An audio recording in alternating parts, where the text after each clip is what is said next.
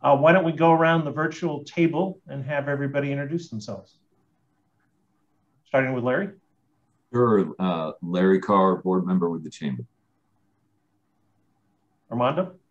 Armando Garcia, board member with the Chamber. And Nick.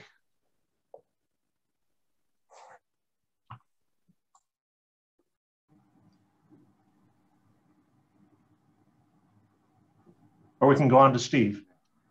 Hi, good morning, everyone. Steve Patondo, Morgan Hill Schools. And Tracy? Tracy Bershanga, investment manager for the Northern California Carpenters. Okay. Edith? Good morning again. Edith Ramirez, assistant city manager for development services, City of Morgan Hill. Brittany? Morning, everyone. Brittany Sherman, CEO president for the Morgan Hill Chamber of Commerce. Thank you for being here. And John? Hi, good morning. John Lang, economic development manager for the City of Morgan Hill. And I think we skipped Nick. And then David.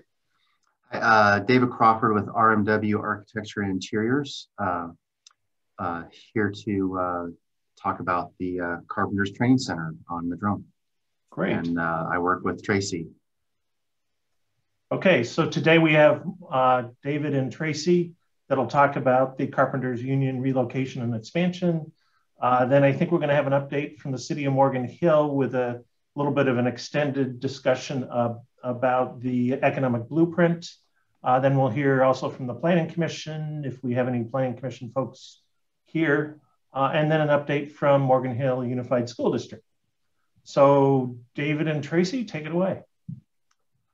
All right. If Brittany can bring up the aerial.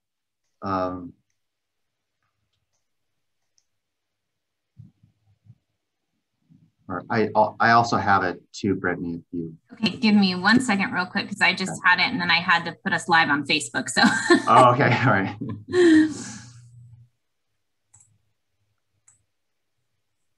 Okay, there we go. Okay. All right, yeah. So we have a few different visuals. The Carpenters Training Center is a replacement training center. The Carpenters operate a training center in the Madrone neighborhood, and they have outgrown it.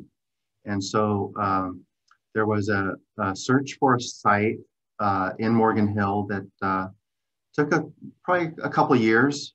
We looked at a variety of sites, and we were well on the way on one site before that site had to be abandoned due to some lead in the soil from being a former shooting range. But luckily enough, not far away from that site was the site at 18640 Madrone. And after due diligence on the environmental, it was determined that it was out of the affected zone of the old shooting range. And so the program for the training center is it's a combination of classrooms and shop areas and an outdoor shop area, and there are some administrative offices. So there's also 8 classrooms. So there's a classroom environment where apprentices, the usual schedule is classroom work in the morning, and then in the afternoon they go into the shop areas and work hands-on. And so that's the whole kind of incentive behind the training centers, is to get hands-on training with the tools and the materials of the trade. And this particular training center, the emphasis is on carpentry and drywall. And it has a training apprentices. The catch basin for apprentices is pretty large. Apprentices come from as far away as 50 miles, I believe. And so what is on the screen right now is what we presented to the planning department for the architectural and site plan review submittal. So this was the entitlement package. The building is a one-story building with a combination of office, classrooms, and shop areas. It's 55,000 square feet. And if we can just kind of scroll through, I'll quickly go through the, we've got various rendered views of the building. If you're familiar with that area, the site is right at a 90-degree turn. I call it we're at the kneecap of Madrone. And so the front addresses that kneecap, the turn with the gray metal arch over the office area with the signage of the Carpenters Training Center. The aerial view of V3, that gives you a pretty good look at if you were approaching from Madrone. And V1 is a view from the parking lot. And the west facade, V4, is looking at the west facade. But and then, so this was the planning submittal. We're parcel K on the map there, and those were just some street views of Madrone as you drive around the Madrone Parkway there. And I think if we move on, yeah. So this is the site plan with the floor plan superimposed on it. You can see the kneecap there in Madrone Parkway. We have a main entry off of Madrone on the west side, and then there's a secondary on the, I guess, the south leg of Madrone, where we share a shared access with the adjacent lot. But you can see in this view, the classrooms are along the west facade, and there's the administrative offices in the, we'll call it the southwest corner there. And along the back, there's a large shop area that includes a 20 booth welding shop that's in the southeast corner. And we have a fenced backyard, which is used for surveying and layout. And along the north side, the part of that yard is used for material storage. And so we were able to utilize the site to obtain the required parking for the training room, and also have a nice rear yard that's utilized for training.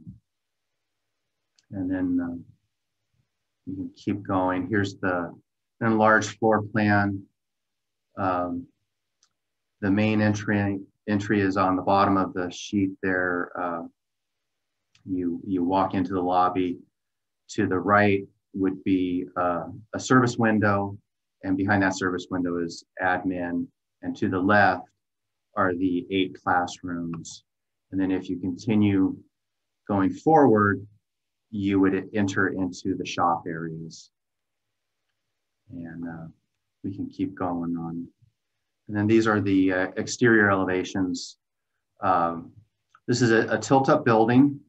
So this is a tilt-up concrete. So these are fairly large panels that are cast on the floor slab,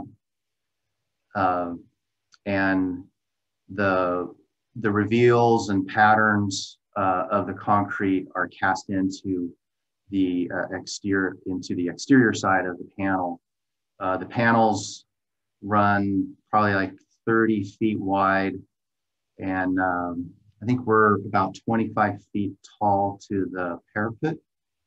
And along the front, around the offices and the main entry, layered on top of the concrete panels are, we have porcelain tile, which is, that looks like wood. And we also have metal panel that forms the big gray arch. So there's a layering of materials to help enhance and make the building look attractive from the street. That it's not just a concrete box, that there's more layers to it, and there's really nice glass areas incorporated into the design. So there's a nice mix of materials, and the way we treat the concrete, especially on the north elevation, the integration of the reveal lines. There's a lot of interest that coincides with the mullions of the windows, so it all works together. And we can go to the. So these are kind of the backyard sides, which are more utilitarian. They don't face the street. And I think that, and then I might have a landscape plan. Also, you know, a major factor in designing the building is the landscaping. And since there is, you know, a kind of large parking area, there's the integration of the industrial park. There's the 30-foot wide existing landscaped areas adjacent on either side of Madrone, and our landscape plan has there'll be plenty of trees and nice plantings along Madrone to help enhance the building. And I have two other. There should be two other. There's an aerial rendering and a few renderings of the interior. And we can.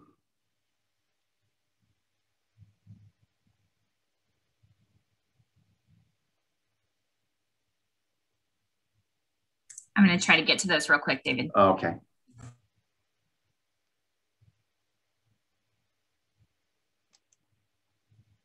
And I can, if you'd like, I've got the rendering up on my. Okay. Sure. Thank you. Probably faster than me switching back and forth. Okay. Share screen. Host disabled. Okay. And share screen. Let's see. All right. Can you see my screen?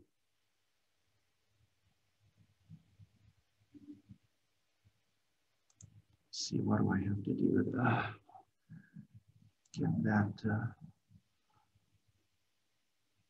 Who can share? I think you might have a lock on only the host. Oh, there we go. Okay, great. All right, awesome. All right, so these are some views in the entry lobby area. So view number 3 in the lower left, this would be as if you were just walking in to the lobby. We have these framed seating areas that will have images that the carpenters will select, depicting the work that goes on. The upper right is the view of the service window as you walk in, and view number one, the upper left, is also that. And then the lower left that's the view down the corridor to the classrooms. And we should have one more sheet of, and these are views of the administration area. I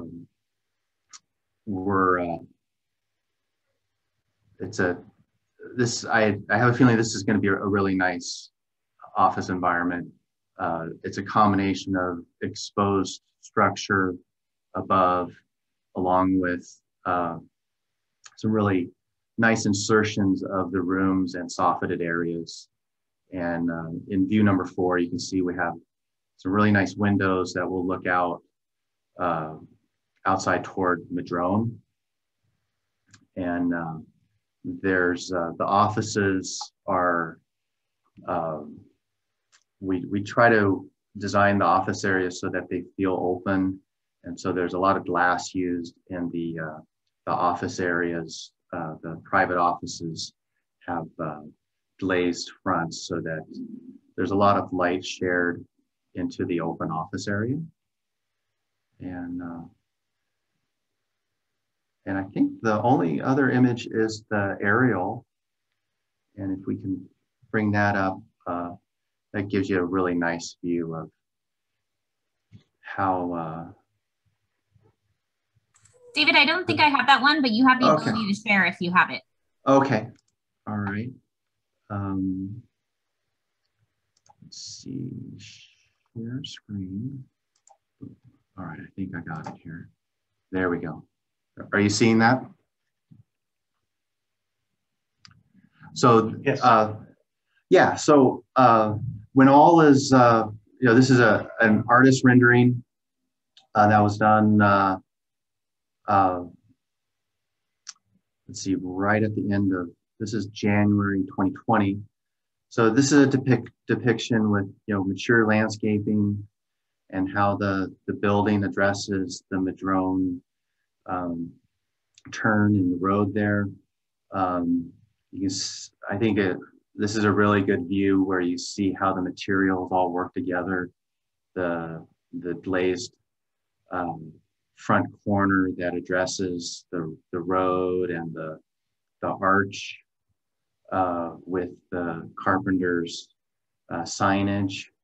And so yeah, we're really excited about the project.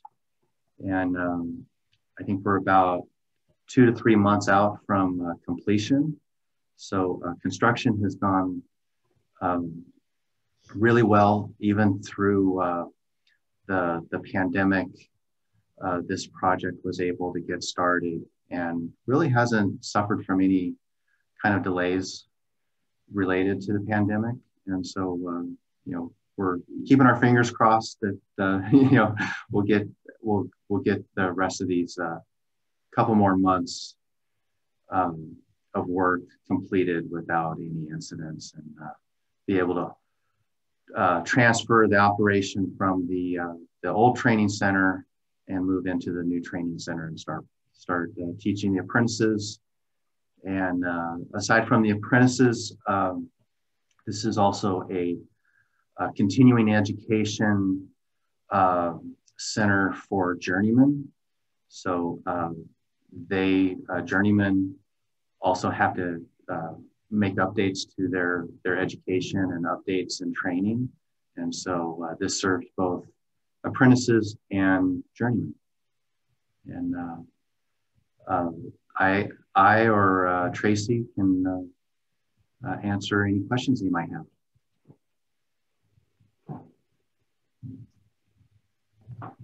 Okay, so do we have any questions for David and Tracy?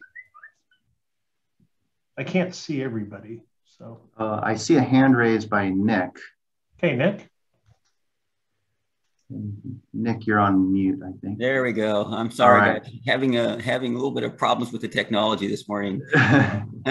Dave and Tracy, thank you for the presentation. It looks like a fabulous facility, and I love the combination of applied training with both the teaching and the workshops. Just a quick question, and it may be a naive question at some level, but I'm wondering if are there any opportunities, or have you guys thought about potentially with some of the applied training to actually connect, say, with the city for some beautification projects with the apprentices and the journeymen? So I'm just thinking through the sequence of didactic training, shop, obviously applied shop presence within the facility. But I'm wondering if are there any initiatives that could be coming down the road that this team could be working, say, with the city as relates to beautification, et cetera? Because it seems like it's a nice alignment with the work that's being done. So it's just a thought listening to your presentation. That's an interesting idea. I haven't heard anything to that effect, but Tracy might know some things. She's in more contact with the management of the Carpenters than I am. Tracy, do you know of anything like that? I have not heard of anything, but they work in concert with the Los Rios Community College District. Mm-hmm. So I know there's some type of integration to provide and work with the community. Yeah, and I think with the Los Rios, the way the program is set up, that there's the capability of earning college credits, depending on the program that one is enrolled in. Yeah, I guess what I'm thinking through, guys, is similar to the model that the Leadership Morgan Hill team does every year, where they provide obviously an initiative for those students at this point. But it just seems like it's an opportunity, right, for some greater synergies, and I guess I would just offer that as a consideration going forward. I'll reach out to the training program and let them know that they should maybe touch base and coordinate if they can. Great. David, would you mind stopping the screen share so we could see everybody? We can see. Sure. Yeah. Thank you. Yeah, Thank you. Give me just one. Okay, so there it is. That looks like Mr. Batondo. There we go. There we go. All right. Thank you. Steve has his hand raised. So Steve?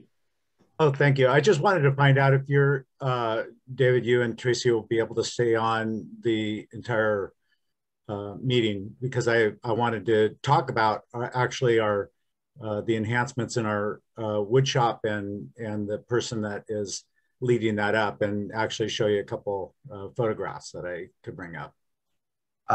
Yeah, I can stay on. Yeah. Okay, great. Okay, any other questions? Brittany. All right. My question is, how many classes are you anticipating hosting, and then how many people per class? The schedule is classes happen Monday through Thursday, and it's a 10-hour day, and that day is basically broken up into a morning session and an afternoon session. The morning is usually spent in the classroom, where teachers are able to, it's basically kind of a lecture environment where they're talking about the topic at hand. And then in the afternoon, they go into the shop where they're able to work with the tools and the material hands-on. And so that at full, I have my notes here from when we were going through planning. So bear with me just a moment. So there's the Monday through Thursday, and there is occasional Saturday sessions with journeymen. And so those are throughout the day on Saturday. And at full capacity, they anticipate 12 to 15 employees, and those are administrative staff and teachers. and a daily student volume of between 120 and 150 students, and that's from 6 a.m. to 5 p.m. And it's a 4 days, Monday through Thursday, a 10-hour schedule. And the evening and Saturday classes are smaller groups up to 25 people. And that was used to, in our, to get through all the traffic study information that was necessary for entitlements. So all of the operational information regarding the facility, that information was used for determining traffic counts and parking. Sure. How long are the courses, David? Is it like a 6-month course, a 3? The training is set up in quarters. And so if you're an apprentice, you'll spend 1 week each quarter of the year at the training center. So during the year, you'll get 4 weeks of training at the training center. So,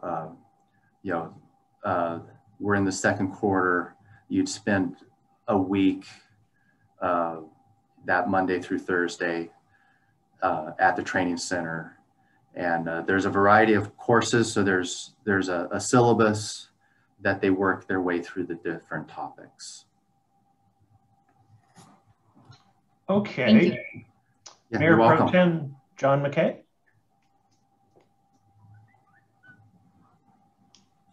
Thank you, Chair. Thank you for the presentation. I may have dropped in just a touch late. You answered some of my questions. One of them, I guess, would be with up to 130, 140 people on site, I guess on any given day. Are there dining facilities? Is there a cafeteria inside the building, or would we expect most of the staff and students to be going out to the businesses for lunch, or what are they going to do during the day? Right. There is there's 2 break rooms, one for students and one for administration and staff. I believe the way most carpenter training, they usually bring their own lunch, but I'm sure if they have an hour break between the morning session and the afternoon session, there may be times where they want to go to a sandwich shop or something nearby, but there are vending machines in the student break room to help supplement, that there's some choices there, but there's not like there's a kitchen or anything like that. But, okay. Yeah, but they do have a nice break area in order to take a break between the 2 sessions. So there might be a nice table or bulletin board where we could put some of our nice eateries information out for the students and staff. Yes, I'm sure there will be. that would warm my heart. Thank you. And even in the lobby, there will probably be informational boards about where people can post and convey information about nearby businesses. Yeah. Okay, that would be great. Always want to make sure people know what we're doing in Morgan Hill. My last question really piggybacks on one that Nick asked, and that is, we have a couple of pretty cool opportunities for projects in Morgan Hill. One very close, maybe a nice sign at the end of the Coyote Creek Trail announcing you're in Morgan Hill. We could sure use that. So if anybody can, from the Carpenters Union, can get a hold of me or Nick or somebody, I'd love to promote some ideas. That's it. Thank you very much. All right. Well, thank you, John. Thank you, John. And Larry. Yeah, thank you. How long has the Carpenters had a training facility in Morgan Hill? We've been operating there since 1997. Okay. And is the need for an expanded facility an indication of construction trends in Northern California? Over the last few years, they've been very busy, and enrollment has definitely increased across all 46 counties. They currently have 4 training facilities in Northern California. We enlarged the Pleasanton facility. We doubled the size of the facility in Fairfield. And then this one is significantly larger than their existing space over on Woodview. So you all anticipate that trend to continue and more people coming through the training program, joining the trades? Yes. Okay, good. Thank you. Mm-hmm. Okay, John Lang. I just wanted to make 2 real quick comments on things David touched on. One was in the new facility, it certainly gives them much more yard space and outdoor space to do piloting kinds of things. And I know that was a big need of why they're transitioning from the existing building to the new build space, just to really reinforce that. 2, wanted to comment on the other property they were interested in, and just for the group to be mindful of is we do have vacant land in Morgan Hill, but as we continue to absorb that land, there are properties that do have remediation issues. Now, could the Carpenters Union have gone through more remediation on that site? Sure, but it's a lot of money. So as there are going to be properties that will be on the market a very long time because of those remediation issues. And unfortunately, we went a very long ways with the group before they decided to move away from that site. So just be mindful of not all vacant land is created equal. There are some challenges with sites. And as we build out further in our community, we're going to be left with those more challenging sites. This was one, there are a few others in our community. So people may look like this is a great place to build. Well, it is, but it's going to be much more costly. So just to remind the group about that particular point, not to take away anything that they're doing, but just to build on that point. Thank you. Yeah, and I would just add that the Carpenters gave great consideration and analysis before finally moving away from that initial site. That an extensive cost analysis was done, and after that was completed, they made a decision to look for another site. Okay, thank you, John. And Alex, you have your hand raised. I do, and I apologize for being fashionably late. So this question may have been addressed, but what is the main source or the main sources of your participants? Are they out of the high school? Are they population at large? And if so, what demographic?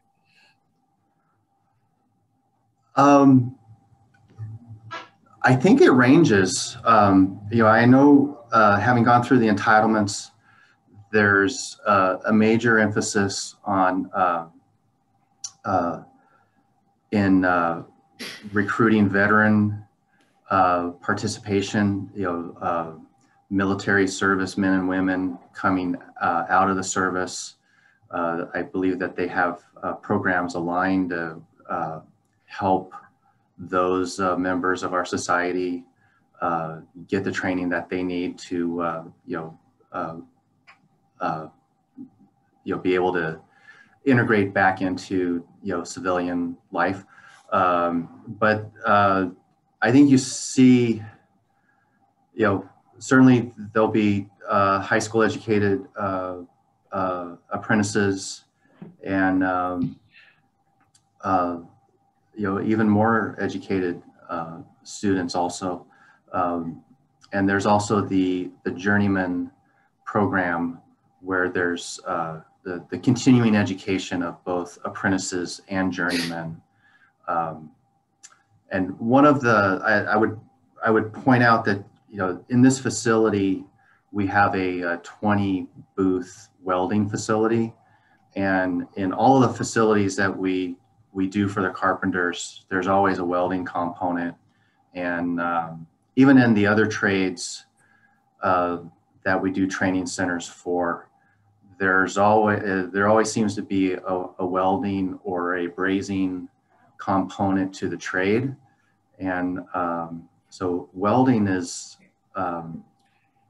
a big component of all training that happens, and there's many different certificates that apprentices and journeymen can pursue in the welding field. And so I think there's the demographic is probably kind of across the board in terms of age, and the catch basin for this facility, it's at least a 50-mile to 60-mile radius. Yeah, that's quite a bit. Thank you. Yeah, you're welcome. Thank you. And John, you have your hand raised again. Yeah, sorry about that. I guess I'm taking a second bite at the apple. It's a piece of the apple here. So my question is, how does one get into the apprenticeship program? Can you just walk up and register, or do you have to be hired and then sent through an employer that's a member of the union? The reason I ask is we have a vocational services program at Rotary, and wondering if maybe this could be one of the programs we look at servicing. Tracy, can you help with that question? I believe there's two different ways. They currently run a pre-apprenticeship program. It sort of I know that they reach out to high schools. You need to either have a high school diploma or a GED. And it's an 8-week program that sort of acclimates you to what can you expect to be a carpenter.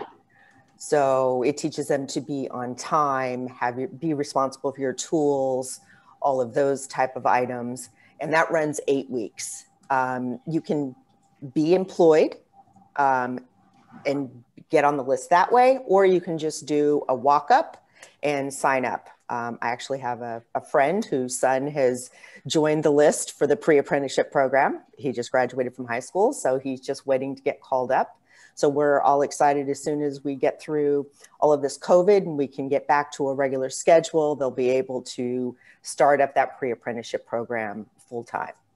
Okay, well, that sounds wonderful. I'll let everybody know. And how deep is there anybody sitting on the bench these days, or is everybody just scrambling for labor? My understanding is everybody's pretty busy. I don't think there's a big wait list anywhere. Okay, thank you. Yeah, we're running a project next door, and a lot of the subs are very busy, and it's hard to get them scheduled, definitely. Well, thank you very much, both David and Tracy, for that presentation. Welcome. Next, we're going to go